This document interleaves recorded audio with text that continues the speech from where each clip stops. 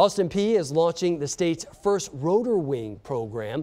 News Channel 5's Kristen Scovera has more on this degree and how it's taking flight. This is a gimbal, G2 Cabri. Instructor Charles Wygant knows his way around a helicopter. He's all on this engine performance module. Joined the Army in 1977, went to flight school, graduated in 1978, and spent 24 years as an Army aviator, the vast majority right across the road here at Fort Campbell. Now he's the program director and chief helicopter pilot at Austin Peay State University. We're not only the only one in the state of Tennessee, but in every state surrounding Tennessee, there are only 2 other programs. So this whole southeast region is it's wide open for rotary wing training.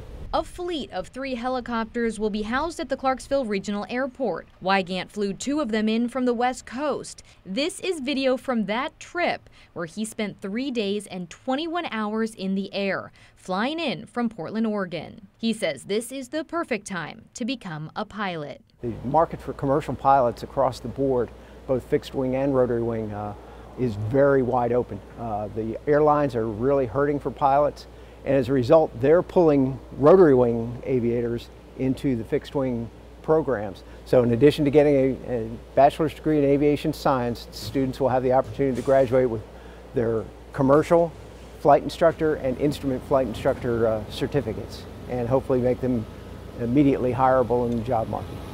Kristen Scovera, News Channel 5.